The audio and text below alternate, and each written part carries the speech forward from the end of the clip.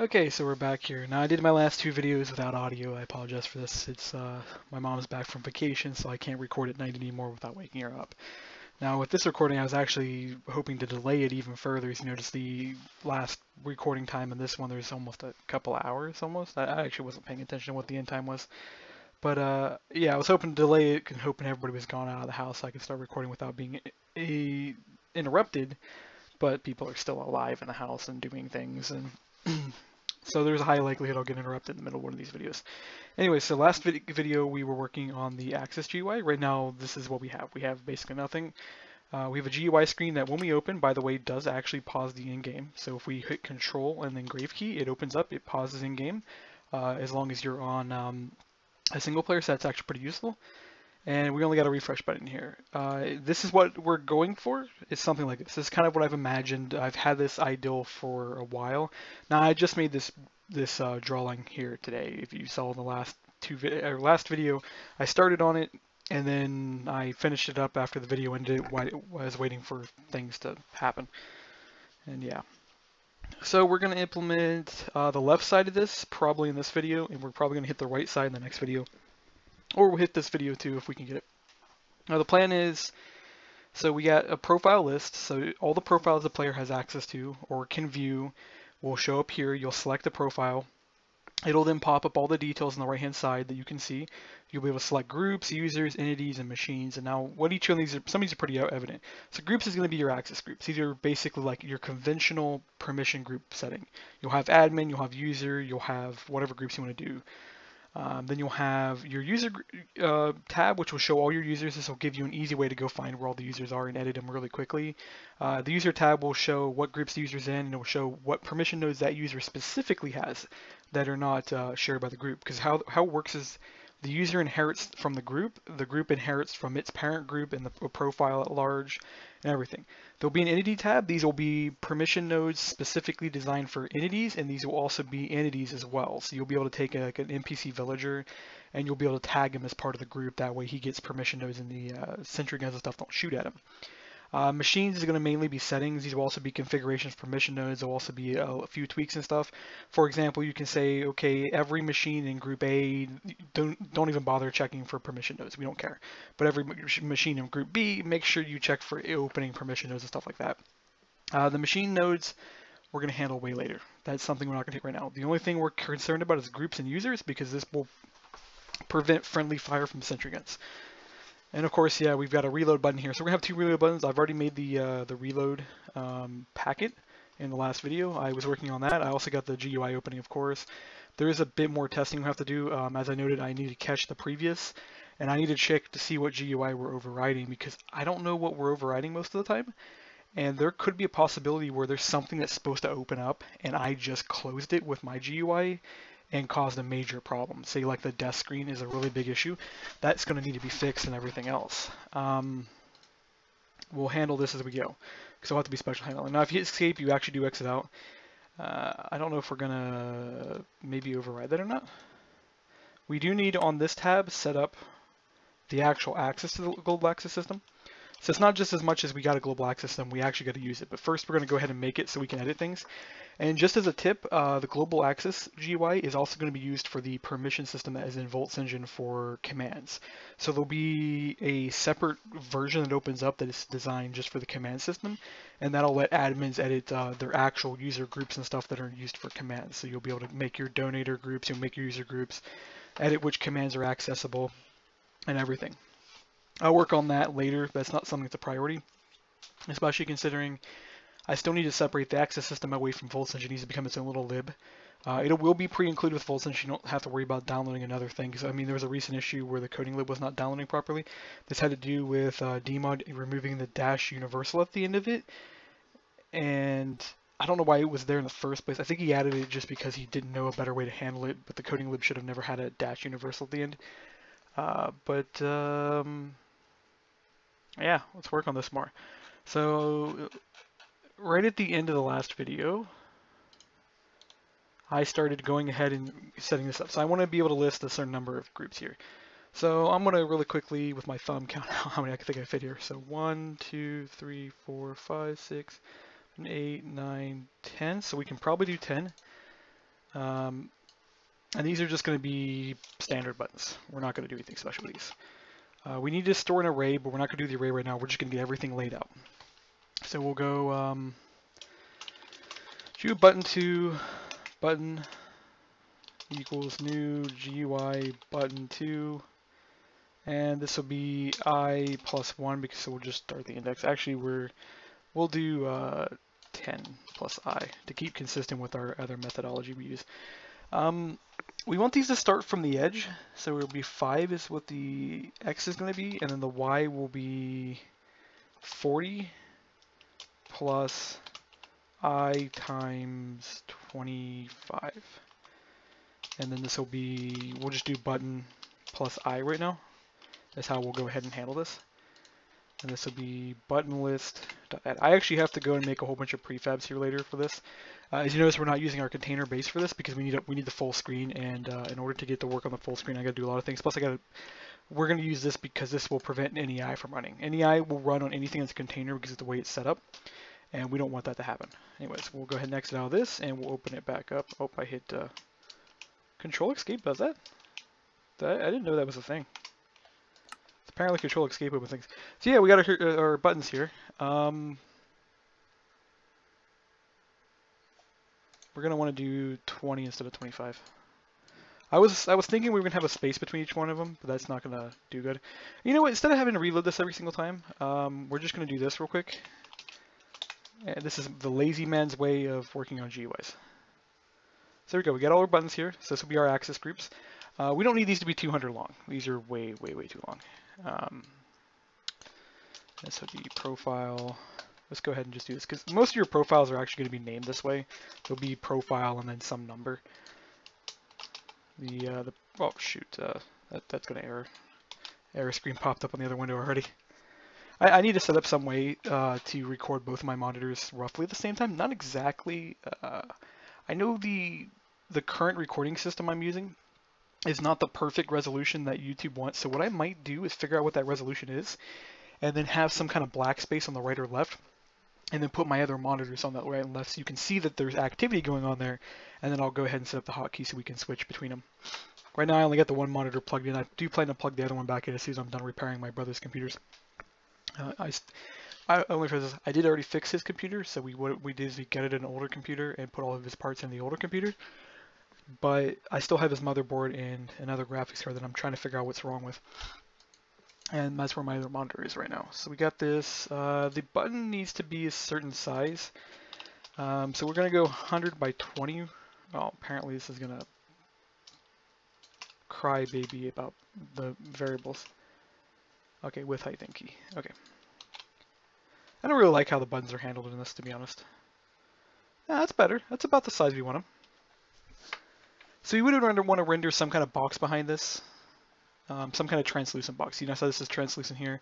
We would have something that would be a little darker that would render here to add a separator bar, and then we have our main window over here for editing. Fun tip is when I do the in-game wiki editor and do the in-game JSON editor, they're going to use the same exact style of GUI. So you'll be able to open up in-game and do all your JSON editing and you do all your wiki editing. So I want to be able to make the wiki editor accessible via Minecraft itself. That way you can open up the JSON files which will make up the wiki locally, toy around with them, then even synchronize your Git changes from inside Minecraft, which will be pretty baller when you think about it. You'll be able to open up any Minecraft client that has, say, ICDM installed and edit the real wiki that is being used. That is if you have login access. If you don't, you're going to have to do pull requests, which I don't know how to do through Git properly.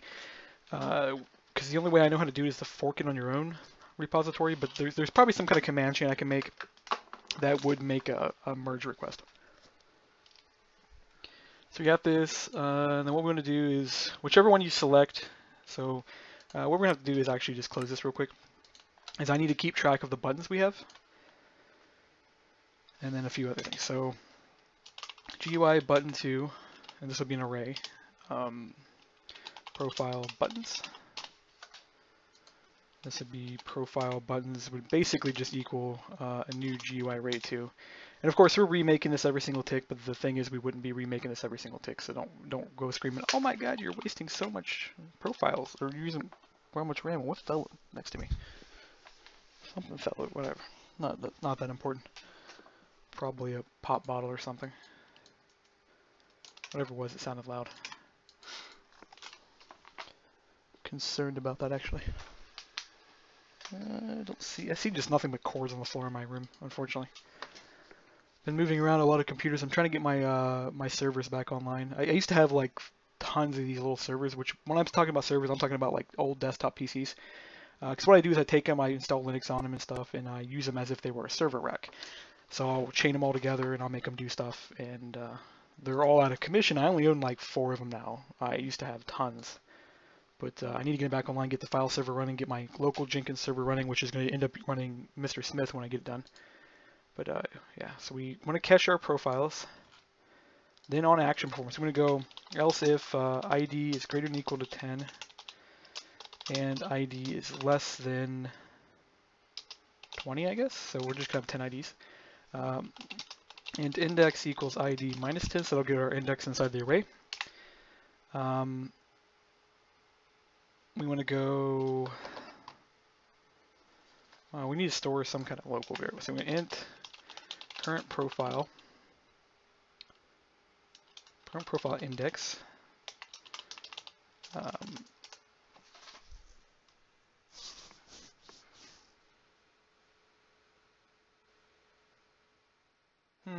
I didn't take us through. Okay, so we need an array. No, we need something. That's the problem. Is that we need some kind of system to access our profiles. We're just gonna do this the hard way. So go profile names, string profile IDs. And what we want to do is we want to go if current profile index does not equal index, and we need to make sure our index is -1.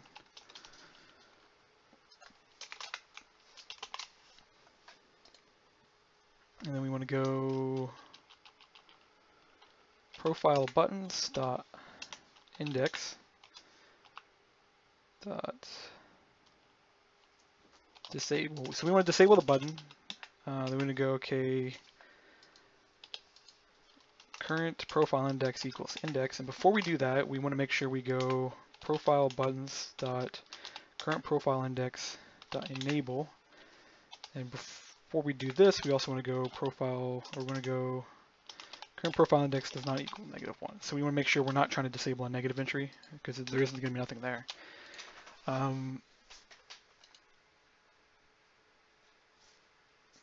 Yeah, it looks good.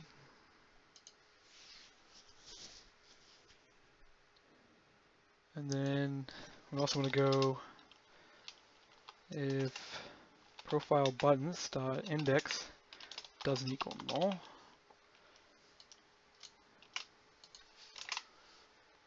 We're going to go ahead and just disable profile index right there. That looks like that'll work because this will select our button we want to enable. It'll set our current profile index. Then we need some kind of option here.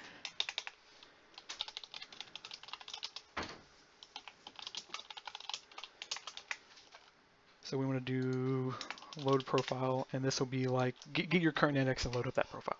Right now we don't really have anything. Actually, we could do some stuff here. So we do have some string draws. What the hell does super do? It renders all the buttons. Just put that down there. Oh yeah, we're just straight out drawing a screen. I just realized this. There's no foreground. There's no background render. It's just everything's drawn in the same spot. Okay, so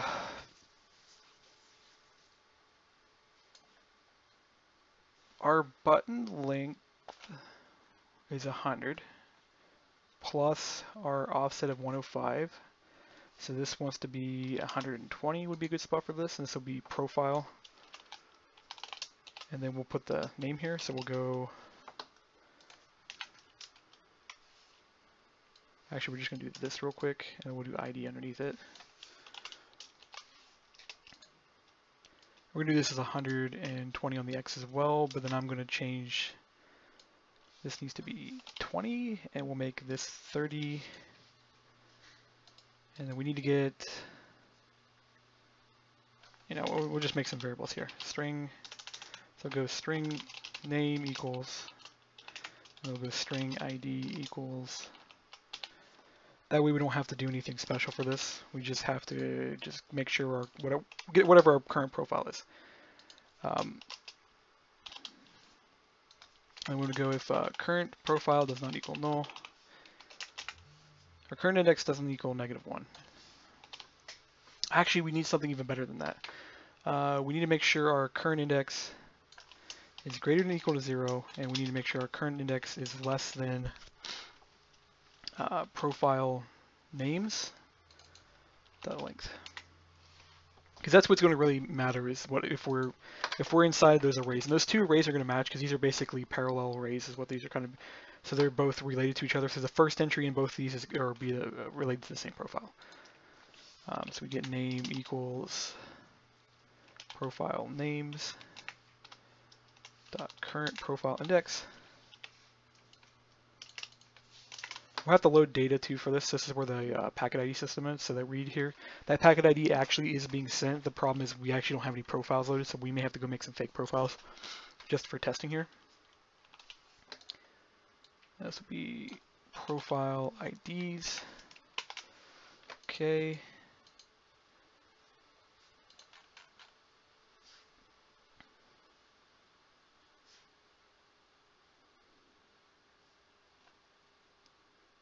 Yeah, just for testing reasons, I'm going to do this real quick. That is a trap. I actually like that scholarship site. The problem is that I've literally filled out almost every scholarship I could find on there, and I still have not got one. At this point, I'm just like, you know what? It's a trap. I don't know if I want to do that. Type all this in. We'll just do 3 real quick, just so we don't have an empty array, so we get some testing variables running. And we'll go ahead and pop that up. Yeah, we're already at 17 minutes. Yeah, so it's going to be quite a few videos before I get the permission system done. I need to get it done though, because I have a client who wants a sentry gun, and I don't think he comprehended just how much work these are going to be, because he wanted something that was PvP orientated.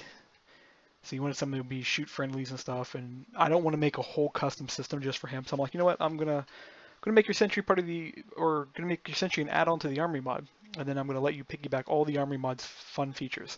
So he's getting a lot for his buck, by the way, because I think he's paying like almost nothing for the sentry guns. Yeah, I'm getting basically an hour's pay. I think it was like $10. It's not saying I'm gonna make another sentry gun for $10 because supply. I want to say supply and demand, but it's not even that. He's kind of getting a discount because I'm using it as an excuse to work on my sentry guns. So I'm getting revenue externally is kind of how to put it.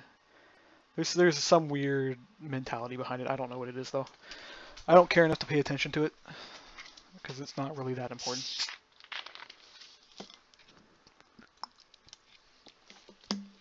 Ah, there we go. Something to drink real quick. Throat dries out really quickly when I'm doing these videos.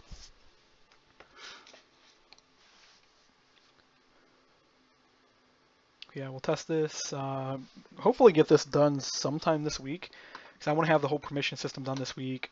Then I want to get ICBM completely converted to the node system this week.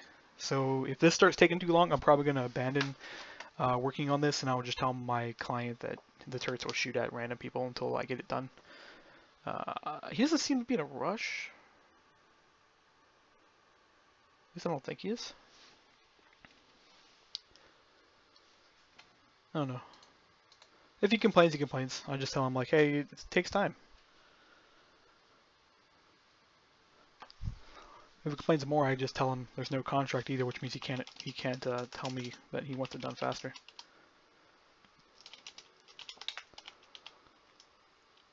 Game rules do also, so we would turn off the day-night cycle. Okay, so we're not working on that. We're working on this. Okay, so we got our things here. Okay, there's where our profile ID is. Oh yeah, we're drawing a center string. We just want to draw a string. That's the reason why these are off. That's actually not bad. We'll move them over by another 10 real quick. That's good. So if we select these, so we get our things here. It's not disabling the button though, so I want to fix that. It should disable the button though.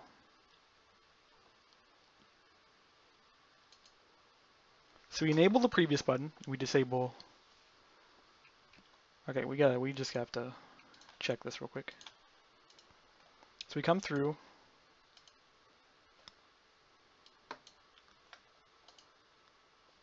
Somehow we're equivalent to the index.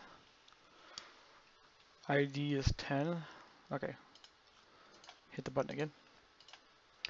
Okay, so our index is 0. Our current profile index is 0.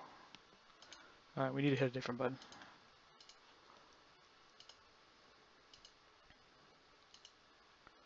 Okay, so we're disabling the button.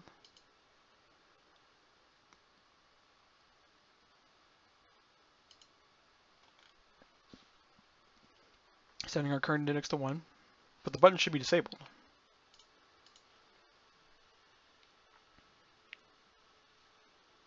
Doesn't make any sense. Let me make sure this disabled call works properly. Yeah, it's doing the super enabled thing, so unless the GUI is deciding it doesn't want to handle the disabled function.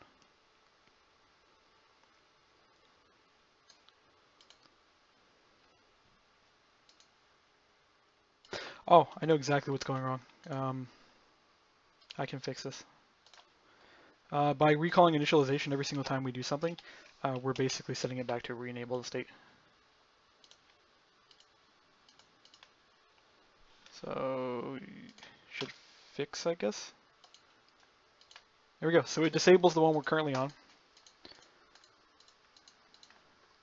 Yeah, that works. So that part was easy. Now we just need to start displaying the groups inside of a profile. So we're going to have to come up with some way to synchronize profiles. We're going to need a fake profile. I'm trying to think of how to do this.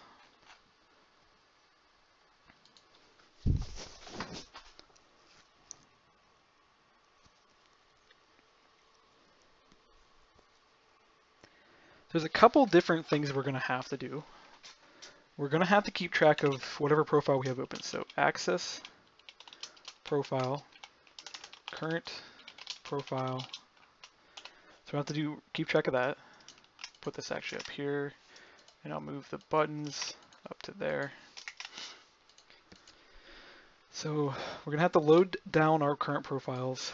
We're going to then have to keep track of the current profile so we can list out all the data, make all the buttons. Initialize the GUI again. What we'll do is set enabled if I equals current profile index. That way if we actually do re-enable the GUI, it'll fix itself.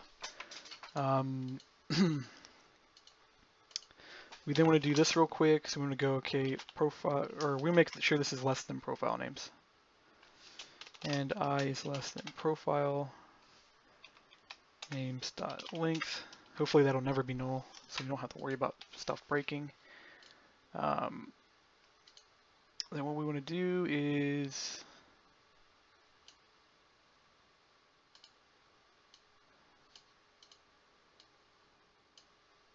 I guess we're just going to use the profile name and just hope people are smart enough to not name their stuff really stupidly. It's probably not going to be the case though.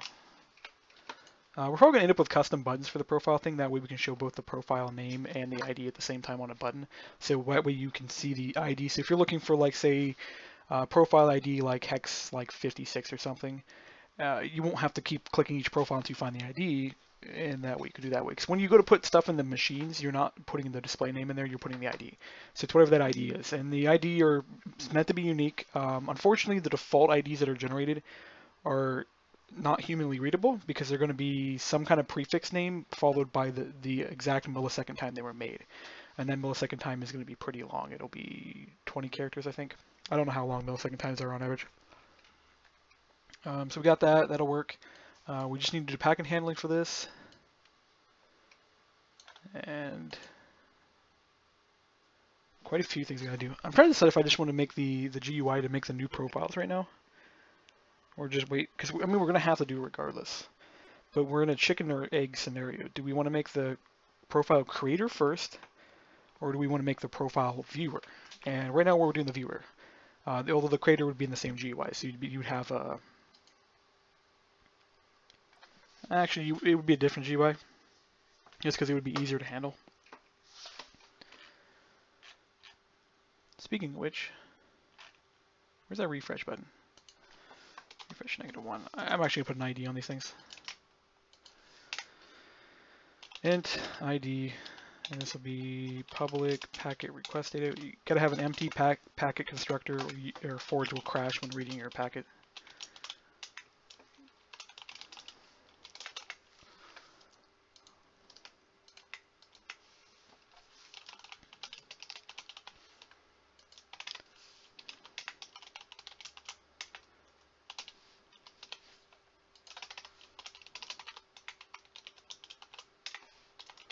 There we go. That'll give us an ID, and we just can go really quickly. If ID equals 0, we write that real quick. And then ID1 will be a specific profile. So it'll be packet GUI, and we'll just use packet ID1. But what's going to be synchronized will be completely different. So you'll be synchronizing pretty much the entire profile. I think the profiles do come with a save option built into them, so we shouldn't have to do any work. What we are going to have to do is keep track of players who have the GUI open. And this is going to be tricky.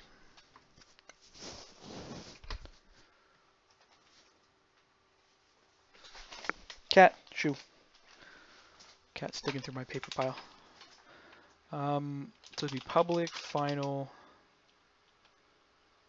set md players with settings GUI open.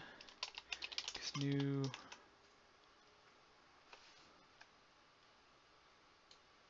ooh, that's cool.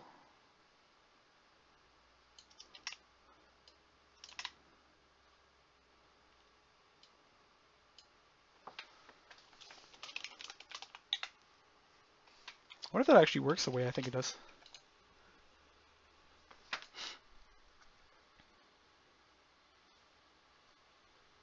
Because that'll give us an access to players, and if the player ever unloads, then we don't have to worry about it. He'll disappear out of the list.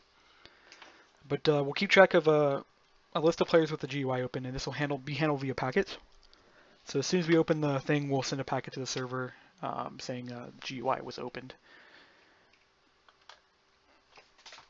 I'm trying to think of how to handle this, though. I'm going to rename this real quick. This is going to be packet access GUI. And we're going to start implementing different handling here. So we're going to go okay if else if ID equals 2. This will be our packet handler for our access thing. So we need to keep track of when players have things open. So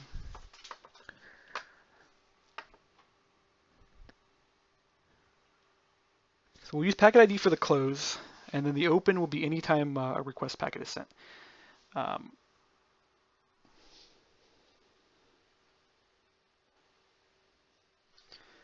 Complicated is what this is.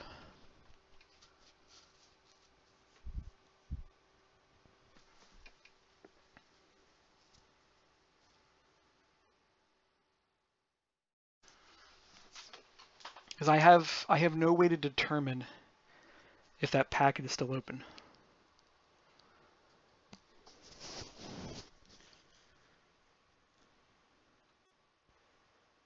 keep alive packets, how we're going to have to do it. Okay, so we're actually going to use number 2 as a keep alive packet.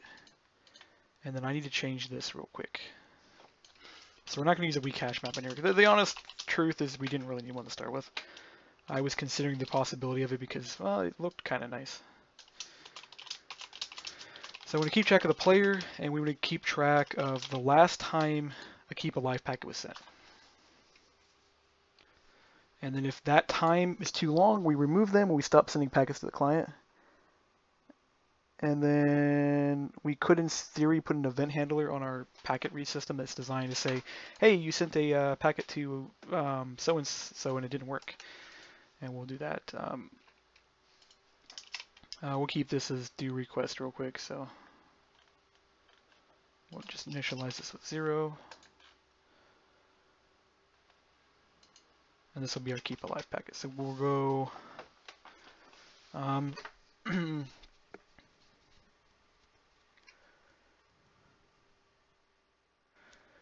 we want the current, so we need to actually make a couple helpers here. Protected, void clear.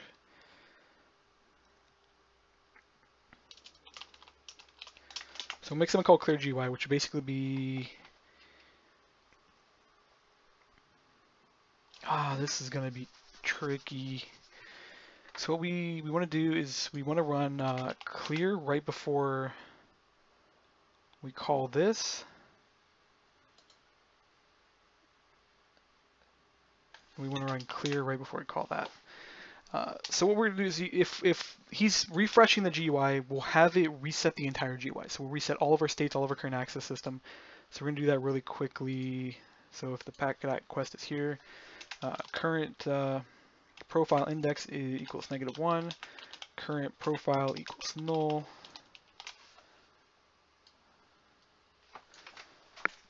And that should work. That'll reload everything and it'll basically clear your screen. You won't have anything on your screen. And that'll prevent errors if it's reloading.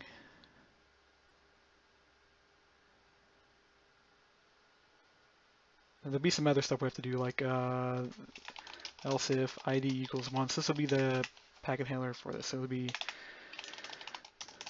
slash refresh profile list. And then this will be refresh profile. Then we need to also do a save profile to save profile. And then we'll go ahead and put 3 in here, which will be new profile. I'm going to have to probably make some dialogues here too, so we'll have to do some yes or no dialogues, confirm dialogues, stuff like that. Because when you go to click refresh, you might want to do yes, no, confirm in case you accidentally hit it. Deleting profiles, for example, would have to definitely be a yes, no, confirm. There'll be a few other things we'll have to do. But here we go, do request. And we're going to go ahead and we'll make something here. So we'll go packet access, do request, and then this would be current profile, or this would be profile IDs, current profile index. And what we do is we're going to create method do request, and we'll just have that set up, and we'll handle it in a bit. Yeah, this means we have more data to synchronize.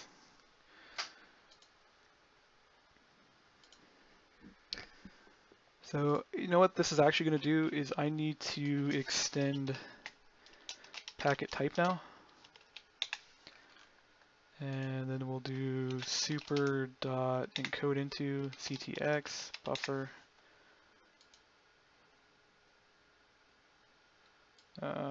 You shouldn't be x strap. You should be a maybe there's not a handling for it. So let's go packet. Let's go look at how packet tiles handled real quick, and it's because it should extend packet type. Okay, yeah, it has its own little thing going on here. Data buffer slice. Okay. Because what we'll do is instead of coding up individual things, we can just encode our data directly in here. So when we actually send this packet, we can send with ID. So we'll make sure this is 0. And this is our packet 1, and then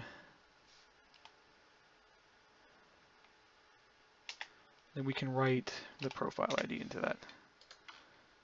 Cool how that's set up, by the way. Saves a lot of time. And then we'll make our keep alive packet while we're at it too. So we'll make our keep alive.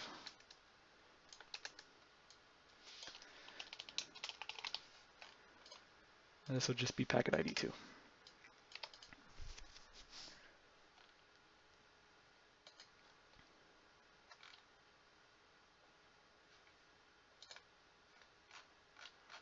And how our keep alive will work, I don't want to send it every single update on the tick, so we're going to have to keep track of our last update. So we'll go long last update equals 0L by default. And we'll come down here and we'll go, this will be useful too if we want to do animations later. System.current time mills.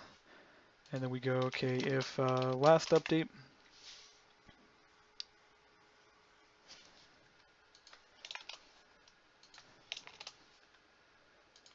so we go last update, or actually no, what we want to do, system.current time mills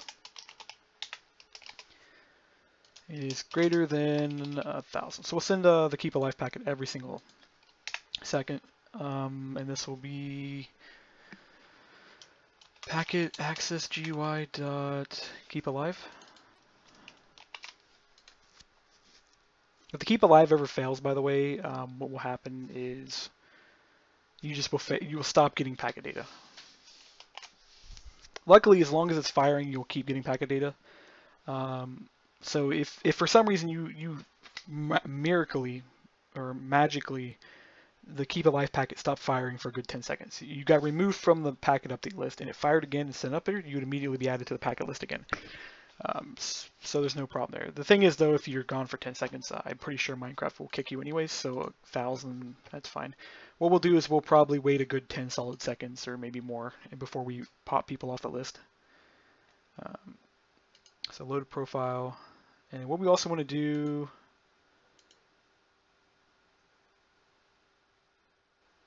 we do want to reinitialize the GUI because that's actually important to clean it real quick.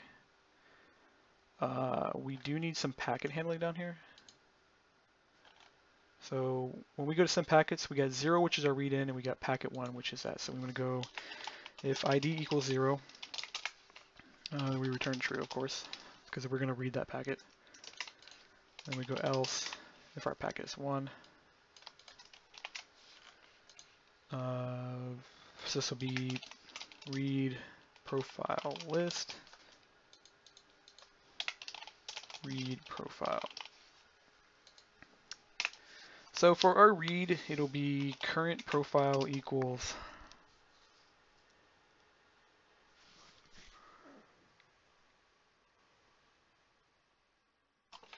this is actually complicated when you think about it.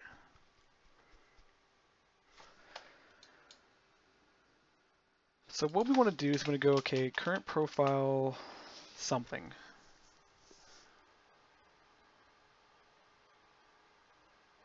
Because the problem we're running into is what I'm thinking of my head, and this is not evident what I'm thinking. But when we go to load it up, and say somebody's editing the GUI at that exact moment and we reload all the data, you can wipe out all their changes. So we need some kind of system that would prevent fields from being edited in real time. We need to make sure we don't reinitialize the GUI every time we load, but we do need to update the GUI. Going to be complicated. So we go if profile equals null. I think we just want to make a new one real quick. And then if it doesn't, we're just going to load it. So it'll be new access profile, and it'll be byte buff utils dot read tag from buff, because we're just going to synchronize as a tag. And yeah, cool. There's a system here. This is a global profile, but it's on the client only, so we don't need to do anything with that. So we want to load, and hopefully this doesn't get screwballed here. We'll hit that when we hit that. So then we want to go else current profile load, and we want to load data up from it. So that'll reload any changes we have, and then we're going to want to make sure we update the GUI. We need some way to track changes, and that's the really dumb part about this. I need some way to track that. So that's how we're going to do it server side. So server side, we're not going to send a packet every single tick to the user because these profiles can get pretty large, and at least in theory they might get pretty large. So you don't want to be sending like a megabyte of data to somebody every single update you want to do. So we'll need some kind of system inside the Axe profile that'll go, okay, hey, I have changed, and then what you'll do is you'll keep track of that change event, and then you'll fire the packet off to the client on the change event. But we got that, and then this right here, we need to go int n equals buff dot read int, or int I equals 0, i's less than n. That reminds me, I gotta go test somebody's Python code. Blue something, whatever his name is, he was complaining it took him 18 minutes to do something with Python code. I'm like, 18 minutes is a bit long. I was looking at that, like, I've written really, really complicated physics simulations in Python before because at the time I was in studying physics, that was the language that they recommended to use. And I had physics simulations that ran under 5 minutes that were calculating things like asteroid belt collisions and stuff. And we're talking thousands of objects smashing into each other, and that was taking not very long. And he's like, hey, it's taking 3,000, we have 3,000 numbers and we're doing like a greatest sum check. And he's got, although his equation's got an O to the power of 3 complexity, kind of. It's smaller than that. It's actually a log is what it actually is. It's like O times log times something. Essentially, he's got a really huge equation. But back to this. So we want to go profile IDs equals new string in. We also want to do this. We'll go int prev n equals profile IDs dot length. And what we'll do down here is we go if prev n does not equal n. We don't want to reinitialize the whole GUI, but we kind of need to.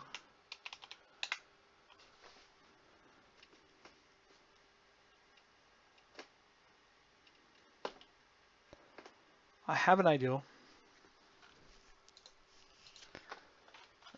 Because what I need to do is if the profile list changed, so if like the number of these we have, some reason changed, like you got removed from a profile and it disappeared off the list, we just need to reload this part. So what we're going to do is make protected void create profile list. And a good thing we're separating this out as well, because this actually will makes for some interesting thing if we can make some kind of object which is a list here later, and that would just solve this problem for us. Yeah, so we'll do it this way. So we'll go make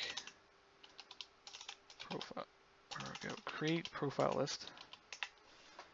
And what we want to do before this is we want to go for GUI button 2 profile buttons, button list.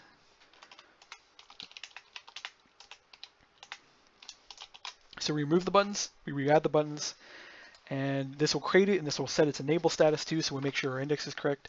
We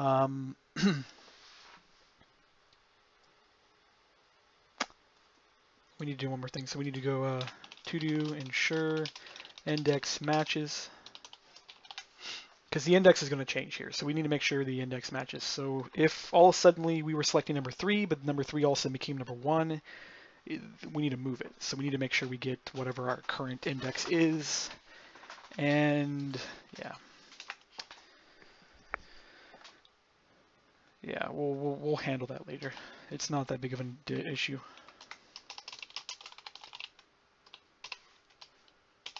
Okay, so we get these, and I need to go look at which is which. Okay, we write 2 strings, but it goes name then ID. So it'll be profile names.I equals byte bytebuff utils.read utf-string. Which, by the way, how does this actually work? Read var, so we get the length, then from toString, index length. Huh. It has a system already built into it. Just the reason I was interested with this is because I got to add packet handling to the game I'm working on here eventually, and I'm like, oh, how's that work? I've never bothered to actually stop to see how people read strings back and forth. And I was surprised that the system just doesn't include it one by default. I mean, you would think strings are something really common, but they're just sending a char array across, and you just got to get the length of the char array, so that's not too hard to do. Anyways, this gives us our profile names. We read our packet thing in here. We got to go up here and we got to write it. So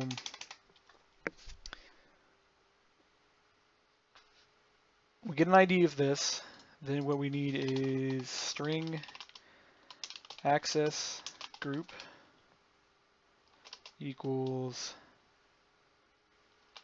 data dot. How do we do this? We just did this here a second ago, and my brain just. I think that'll work. We may have to check that.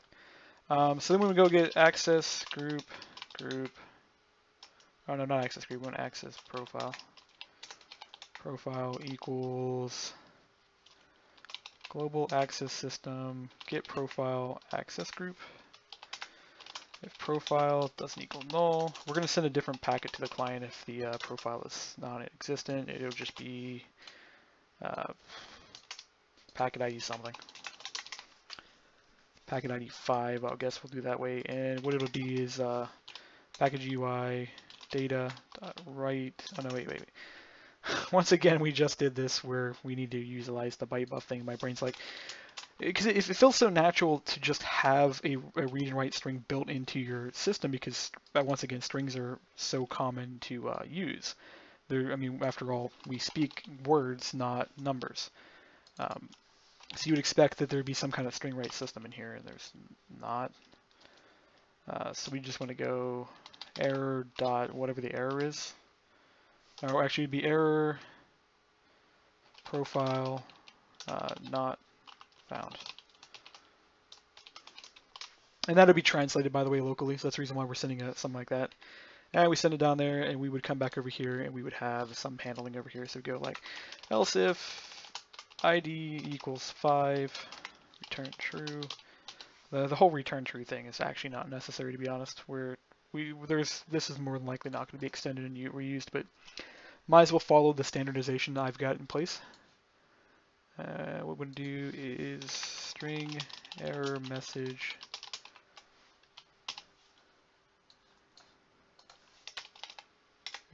equals this right here.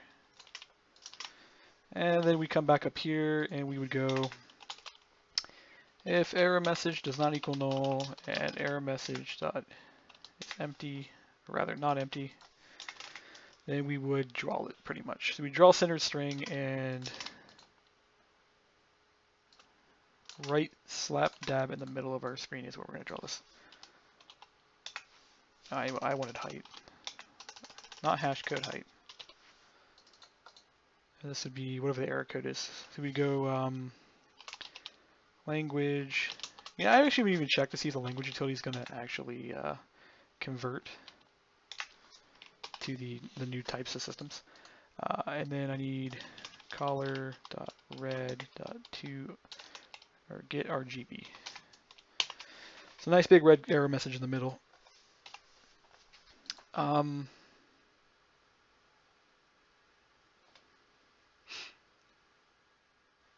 Should work. We can put a try catcher on this too. Well, actually, you know this? No, that's not a try. No, yeah, there is a try catch. So there'd already be some kind of error handling for this. We would want to put error handling in here later, though. We'll get to that. So we got that. Here's our keep alive packet. We'll do that later. What are we at recording time? 50 minutes? Okay. Yeah, so we'll do this real quick. So we want to go to do remove player from all access External packet updates. We'll have to make a thread system for this, or not a thread system, but a post tick system to do this. We'll go to do ensure player is added to active packet active profile. And we forgot to do something here. So when we do the keep alive, we got to actually tell the system what packet we're looking at. And this would be pretty much data profile right this. And then we would go pretty much get this real quick. Actually, we just pretty much can just code this real quick. So it would be profile dot players GUI open dot put player dot system dot current times. There we go. That's our keep alive system.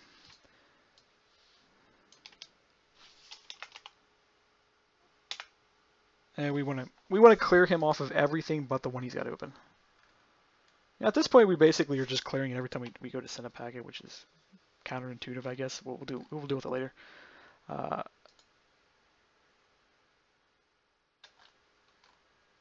We need a player here. I just realized that we can't actually just do things like that. Because it's like, wait, what player do you want to clear? Clear all the players or clear that player? And fuck it, we're just going to go ahead and code this up.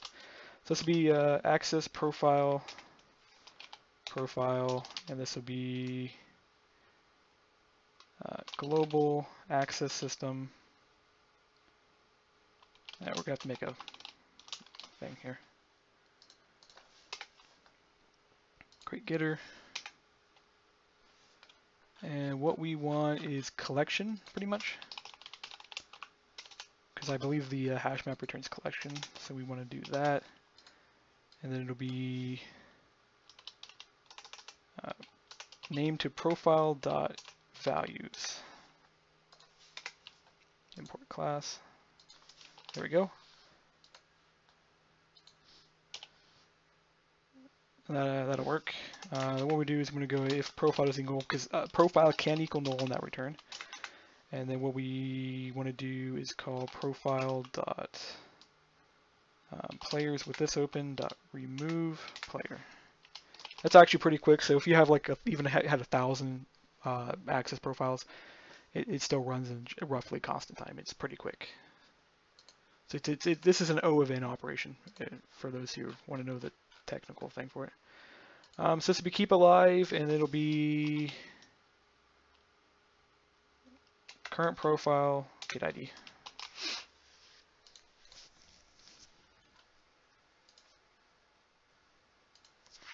So that's going to go current profile does equal null, and yeah, that'll work. I've completely lost my train of thought on a lot of these, but we got a lot of code in here.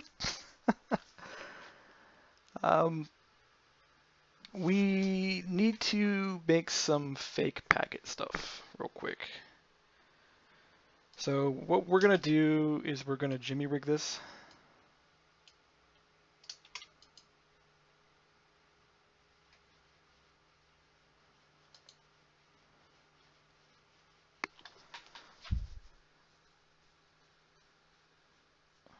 So what I want to do is if this is empty, and we're going to do this real quick so I don't accidentally release a major bug. Then what we want to do is, because if it is empty, we want to just make a whole bunch of profiles. So I'm going to go profiles.add access utility .create. No, we're not going to do this way. I believe it's actually just new access profile, and it'll be the player. I know there's definitely a player option here, or there was once upon a time. Or actually, no, we do. So we're going to do create profile. No, that's not it either. It's got to be the access profile system. Okay, so access utility dot create default build new. Okay, take a look at this. I know there has to be some system for this.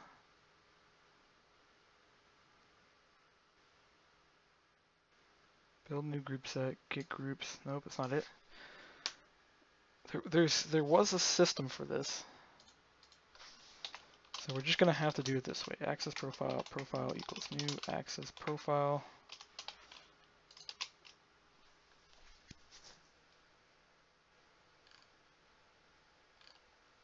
I think it's just generate. Yeah, it's generate new. That's what I was missing.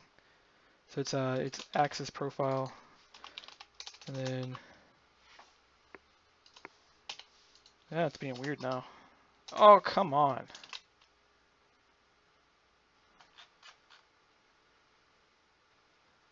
Why aren't these static?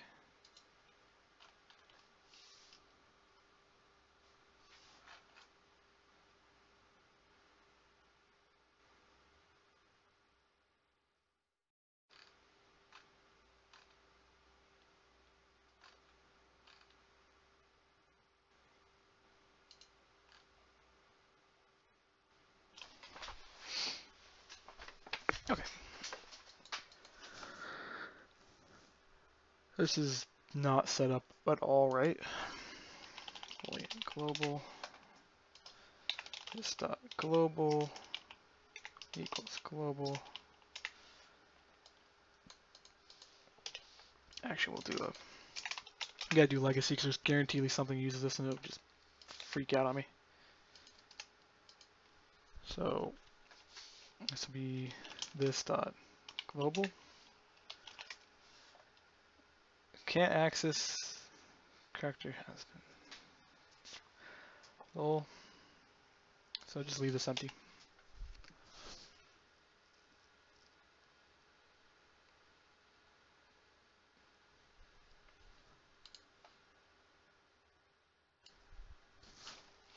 So new access profile dot generate new.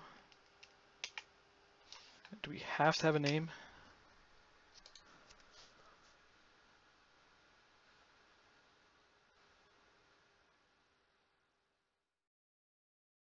Okay, so the name is just a display name. So we're going to call this profile 1, I guess, and it'll be player.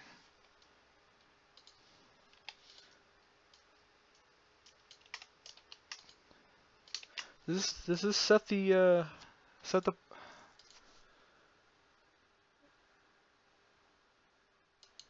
Control B? Literally the only place it's used.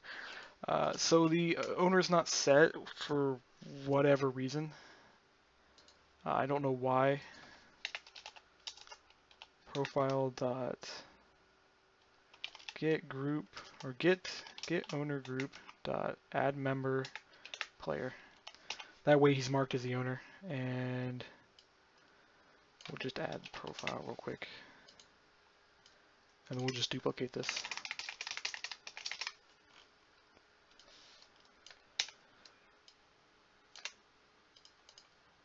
Yeah, the thing with the access system is I made it once upon a time. It was actually made for MFS with its original design. It did eventually get some use in that mod. I think the newer classic update actually almost fully uses it now. But it didn't really get used much. Unfortunately, I mean, I know the Sentry Guns eventually got a really good use out of it, but it was still limited because the original Vision idea was, of course, with a global system where you could log into with your Sentry and do everything. Well, that basically what I'm trying to get to is that it's seen no development. I mean, we got really crappy method call sets, and I need to just go through and overhaul the whole system, which is going to probably happen maybe this week or next. So if it's empty, we make a whole bunch of this stuff, and what will happen is this will get registered with a global system, I think.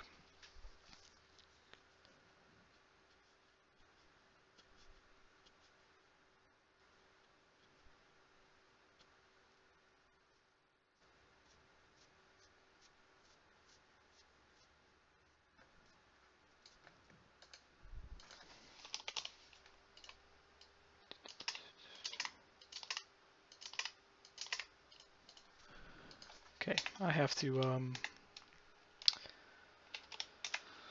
apparently handle this, and this is not name, this is ID to profiles. So this actually needs to be changed. ID. There's literally no handling for this. So bad. Profile.getID profile. So much work I'm gonna have to do just to get this done. What I'm probably gonna do is I'm just probably gonna give every player a single profile. I'm not gonna add a create button. You'll be able to edit a single profile and you'll be able to use it on all your stuff. It's probably what will end up happening for the first iteration, and the second iteration I'll add a create button. This will work because this means it will actually get stuff sent to the client. So we'll have an actual real profile list, and that means then we can actually get profiles. Man, I have this strong urge just to really quickly just start JUnit testing so much stuff right now because this is not good looking. So many problems here. Byte buff utils dot write tag. It's a high likelihood I may just go back to working on ICBM after I get this in a usable state and just not look at it for a while. Okay, what does the method call this? It is to and then the thing. Okay. Okay, so that'll be our update for our data. And I'm just going to debug at this point rather than spending a huge amount of time working on it. So when we click something, it'll request information. And what we need to do, okay, we need to go, okay, also if we're not rendering an error, we need to render a message. I need to figure out whatever this color is real quick and catch it somewhere. It's pretty much white is what it is, but I don't know if it's actual white or if it's some kind of like a light gray. So what this is going to be, is this going to be waiting. This will be GUI.access.waiting on server. And that'll be if current index does not equal -1, and then if it does equal -1, or if it alternatively, it'll be access profile select a profile, or we'll get rid of the A, select profile.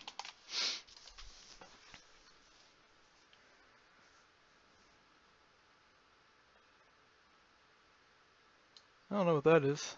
That seems important though. dev API open playback. It's coming from OpenAL apparently. What if that's freaking out because I actually have all of the OpenAL and GL stuff installed locally instead of letting Minecraft actually get it. So I'm actually doing all the game dev stuff now, and with that I have to have so much stuff installed. There needs to be an easy button when it comes to this. The thing is, I actually figured out I can make a game with Java without using OpenGL. It's just it would run like crap because then you're doing everything in the CPU.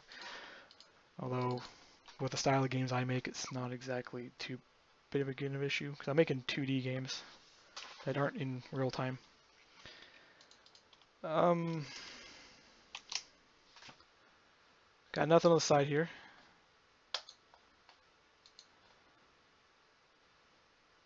Problematic this is.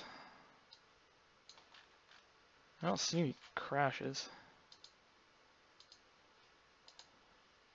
I'm not getting my text in the middle of the screen here. Something's weird.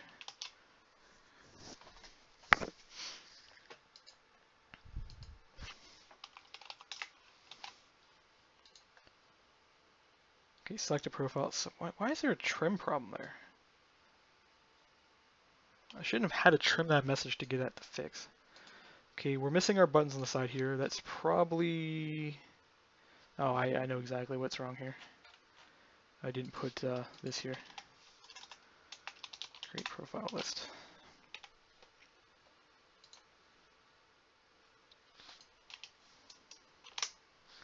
Okay, these aren't real profiles though. So we're going to probably actually set these to null. So it's going to say waiting on server, and the server is going to go like, you don't have squat. Actually, you know, it's pretty important. Needs to be a handler here somewhere.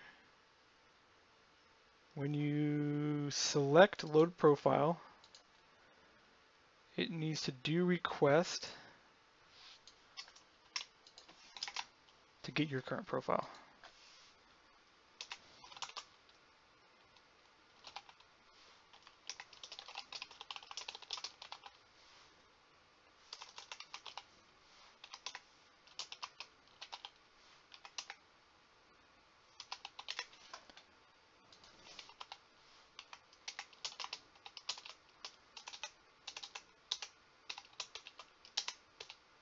I definitely need more coffee.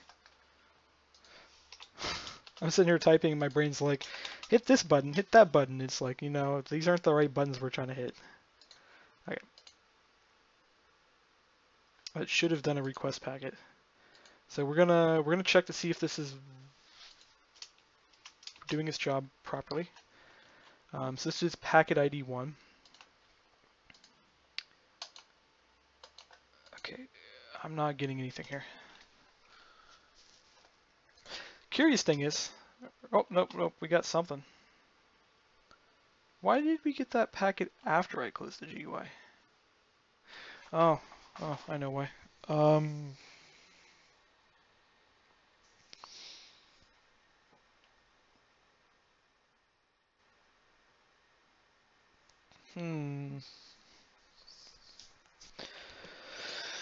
Main game loop turns off when you open that GUI.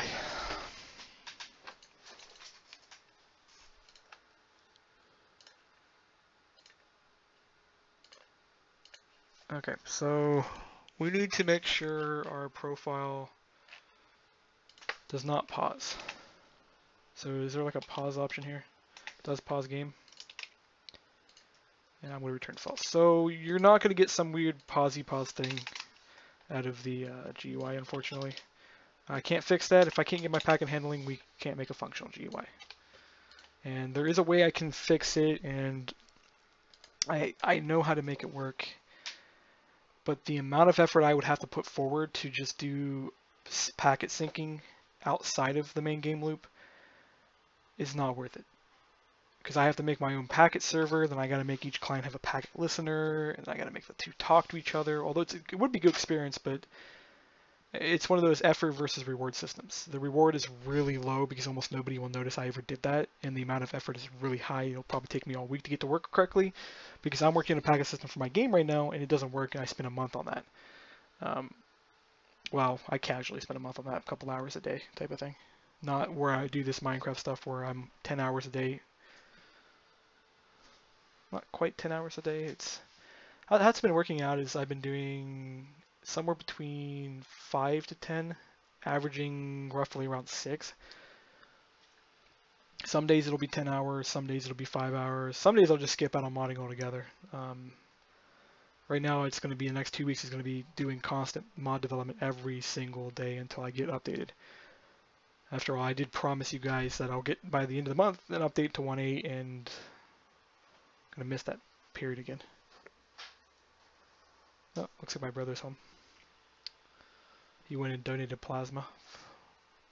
I'm considering doing the same thing at this point to get money.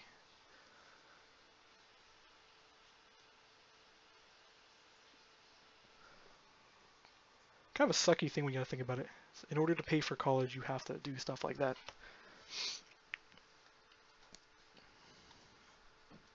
Did the cat behave when I was gone?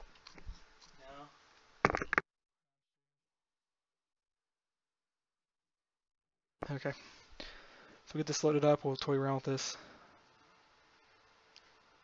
I'm probably going to make more GUIs like this too. I want to do a crafting screen that's exactly like this as well. That'll be really nice, big open window. You'll be able to see all your stuff. Look really nice. Error profile not found. Cool. So we're getting our error messages now. That's good. When we go to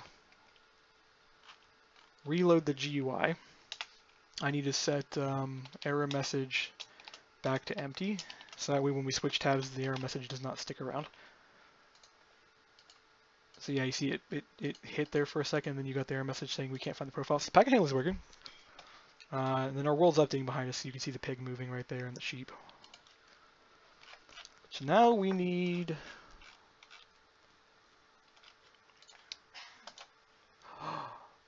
So look at that! It's just doing things. It's not doing things appropriately, but... Oh, we crashed. Didn't crash the full game though, we just crashed the server.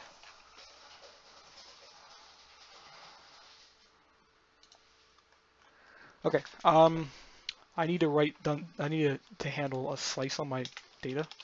So data.slice really quickly. I think it's I need to get a packet tile and see what packet tile does. Because well, the thing is it does already run buffer.slice, but we do buffer.slice down here again. I don't understand why we do it twice.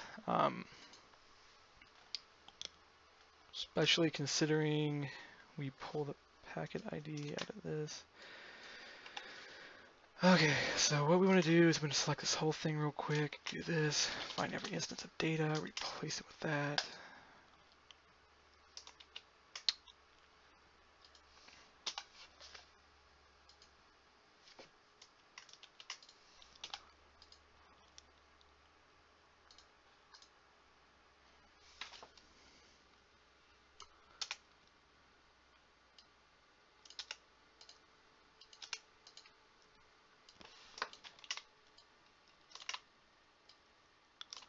Oh, you know what's up? It's I don't think the buff is initialized. Shoot. What? Let's go look at this again. Okay, we failed on our write method of our data. Gonna hit Control Z real quick. Get rid of this.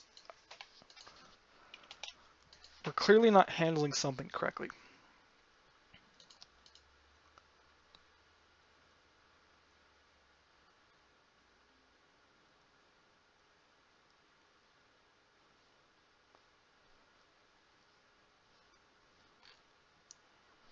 I think I mean, maybe it's the packet GUI doesn't have a data pull.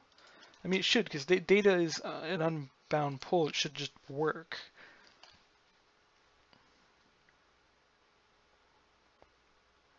When we write it and we read it. So let's take a look at our handling here. What do we happen? Index out of bounds.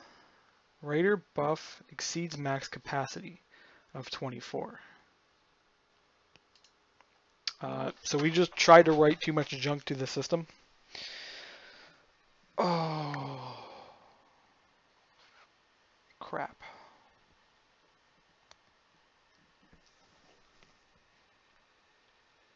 Didn't know we even had a max capacity for that. So the max capacity on... Okay, so writer index plus write buff exceeds max capacity of 20. Is that 24 bytes? Why would our system be designed with a cap that's only that big? How do we declare we need a bigger cap? I've sent bigger packets in this. I know that for sure. I don't think the MBT is that messed up.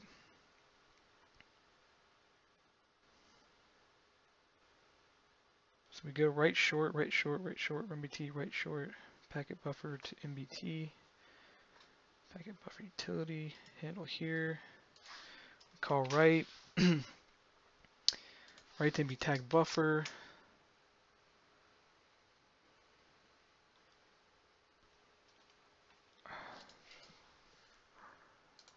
Okay. Shit, we broke the base system and I don't know how to fix it.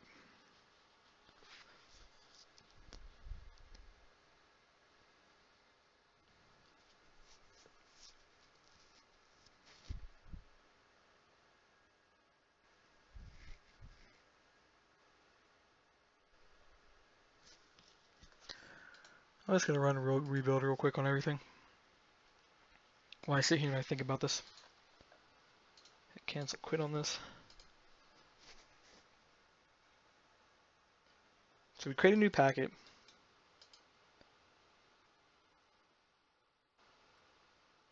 Then we write our MBT. So we need to look at the profile real quick and see what the is doing. And the thing is, I don't think it's doing anything. So we write our name, our Boolean check for global, our profile ID, and then we write our groups, and the groups will then write users. We should only have like 4 groups. Group save, tag list append, put tag list in here. So this is not a very deep MBT tag list, because we're only going to have maybe 5 groups by default. Each group maybe has maybe 6 or 7 tags. So you're talking only maybe maximum, not even like a gigabyte. So there's something weird going on with this, and I don't know what to necessarily do to fix it. So let's go stare at packet tile, because packet tile works. We know that packet tile can write some pretty large data to it. So we got our data here, we got our handling.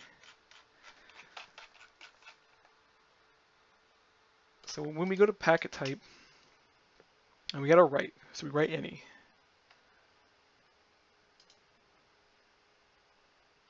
The interesting thing with our data here, I haven't been thinking about it correctly, is instead of doing what I'm doing here, which I'm writing directly to the data thing, I can go data dot write, or not data write, I can go package GUI write and then pass MBT in. So we could have been doing that instead.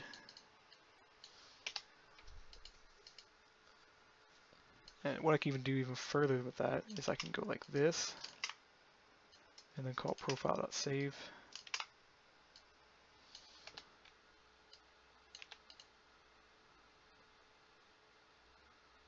And this just, I don't really care what we're sending, it's just a packet.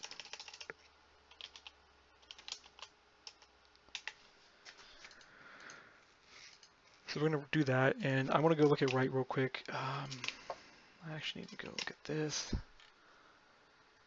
does have handling for MBT, so there's an MBT handle down here somewhere. And yeah, that calls write tag.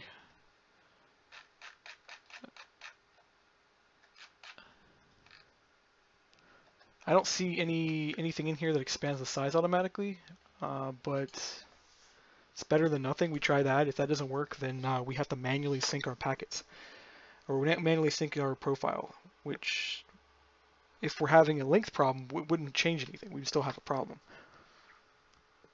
And the thing is, if we do manually sync it, what we can do with it is, instead of syncing all the data, we can sync only the group names. So if we're on the group, so we have the group tab open, and we're looking through the groups. We sync all the names, and then when you click to open one, then we sync that group specifically. Then on the user tab, we do the same thing. We sync all the usernames, and then when you click a user, then we sync all of its nodes and all groups it's attached to and stuff. And that way, you're running bare minimum bone data on your client, and that gives us more control. A lot of work we gotta do. Though the thing right now is, I'm not gonna do group editing, because the thing is, all this stuff can be command driven. Is actually probably how I should have hit this up first, as I should have went through the command system first. I already have all the commands in place for it. All I got to do is change them from editing the permission systems to editing your individual group thing. I'll probably hit that up and actually do that here maybe later this week if I can't get the GUI working. And if I get the GUI working, I'll hit it up maybe next week. Because then the commands will be an alternative. They'll be for those people that just want to go really quickly, go, okay, go profile 33, add this user to the group. That way you can quickly add and remove people from your sentry grids without having access to the GUI. It'll just be one of those really, really fast things. And the GUI will be designed for more refined control. So it'll be the GUIs will be a visual version of the commands. And to be honest, I could probably write them up that way. So that way, instead of sending packets, you fire commands to the server, and the server then just hands everything command system. I think the old version I had, so the old profile access system I had, I think I did it that way, and I deleted that whole profile thing when I updated because I was like, you know what, I'm sick and tired of working on this. And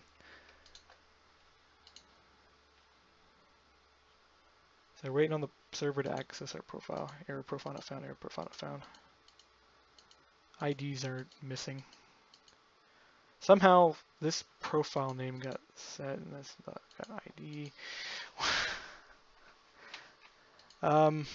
There's a read-write error there somewhere.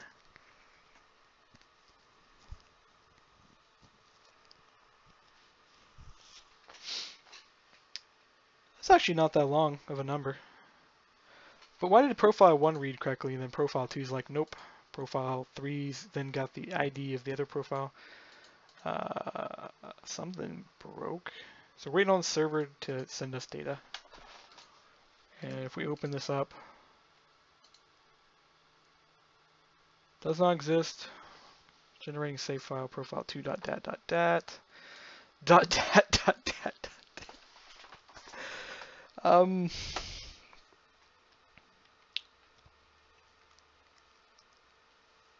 Okay. Which is dumb really quick, is I believe this is going to save in like the wrong folder on top of that. But there clearly is an issue. Let me drag this over here. No, I don't want to go to this folder. Wrong folder. So Volts Engine, we're in run 2, saves, new world, BBM. Okay, so it is not generated access profile folder in here. So let's go back out here and see. That's the data folder, so it's not there. It's definitely run 2, so we need to see if there's any weird pathing in here.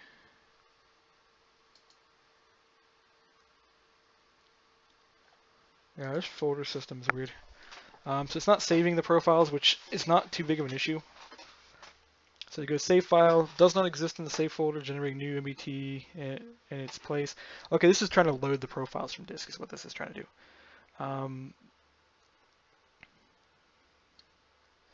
But we need to figure out what's up with our system here. So we are writing stuff. So we're writing profile.name and this to our thing. So the packet data is being written correctly.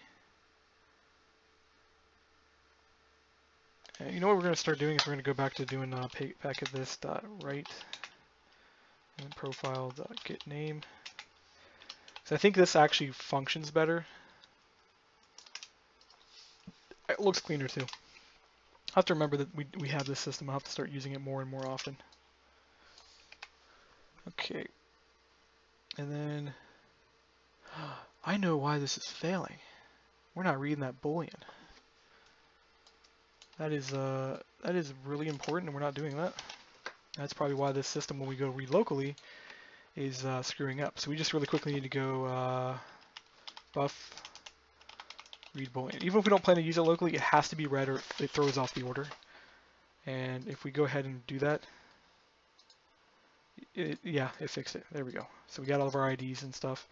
And then it generated these all at the same time, so they all have the same profile ID. How does that happen? There should be no way that would be,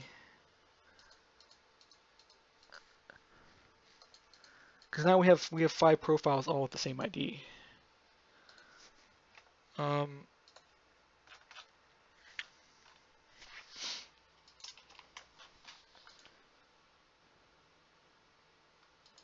That shouldn't have happened, because it gets the system current time mill unless these are running in nanoseconds. We can fix this though by just doing this. Get nano time. Your number is going to be longer. But oh well. There we go. Numbers are different. Although I do have to admit those numbers should not have changed because they should have been registered. So when we call this method, which we're going to do real quickly here, something's not working properly.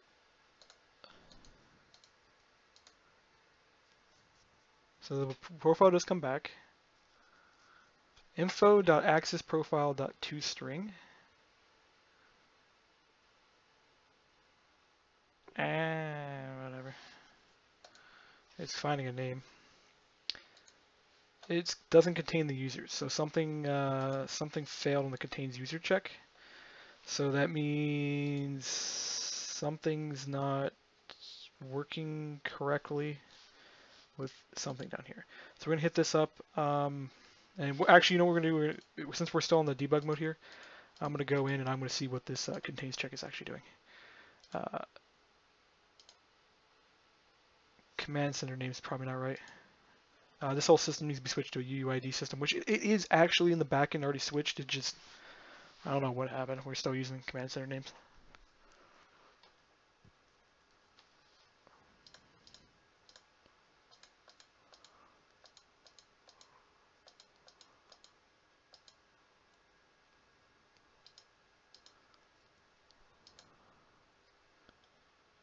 Okay.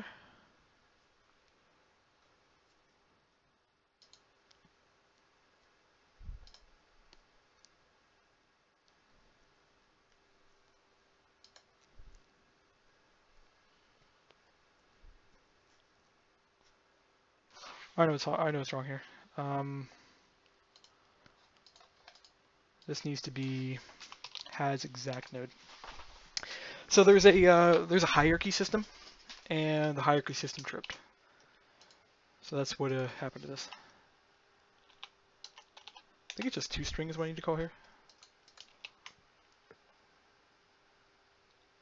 Yeah, that'll work.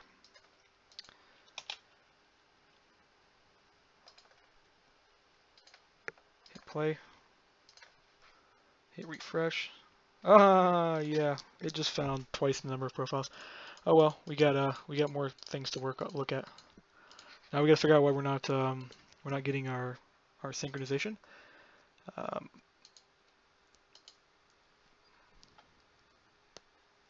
So that'll be here, be ID 0. Okay, so it is being clicked. So we got our access ID. It found a profile matching the ID.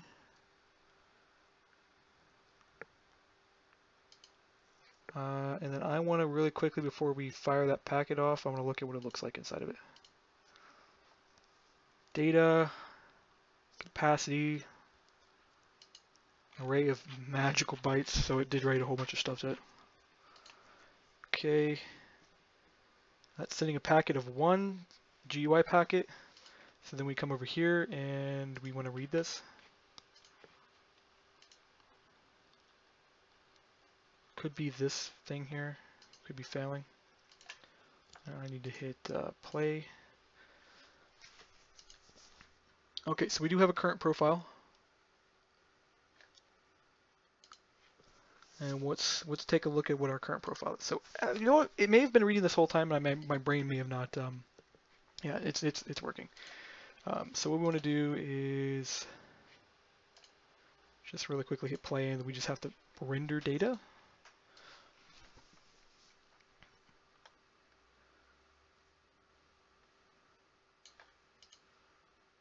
So we actually want to go current profile doesn't equal null. Current profile dot get name. So we'll pull the ID always from the profile first because it'll have the updated information on it. So if you ever change the name, oh yeah, I left a debug line there. Okay. The thing is that message should only show up if the current profile is null. So let me go ahead at the access system here. Current profile index doesn't equal -1. Oh.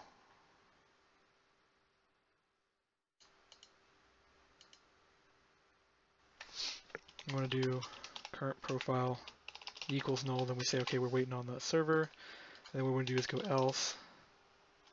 Actually, we don't want to do anything else. So that gets rid of that message right in the middle.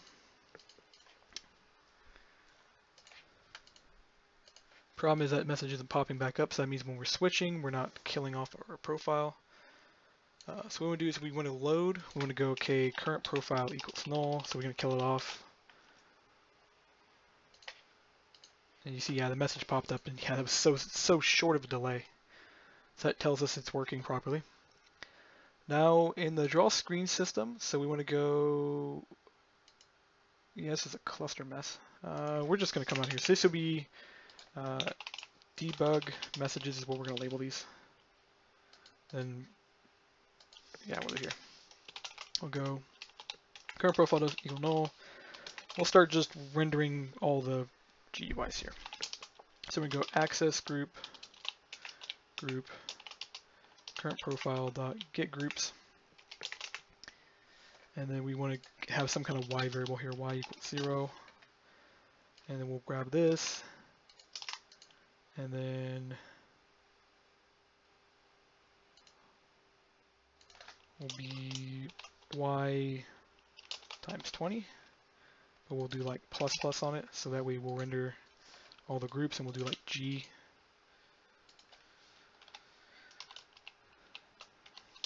plus y. Yeah, we got all of our systems, I guess. That didn't work as intended. Oh, because we're doing ID. So what we want to do is group dot get name, and then we want to make sure this is like 50. Yeah, so we got all the groups here. So I'm going to call that end of the video because we're at 1 hour 30 and I need to go take a break and get some coffee.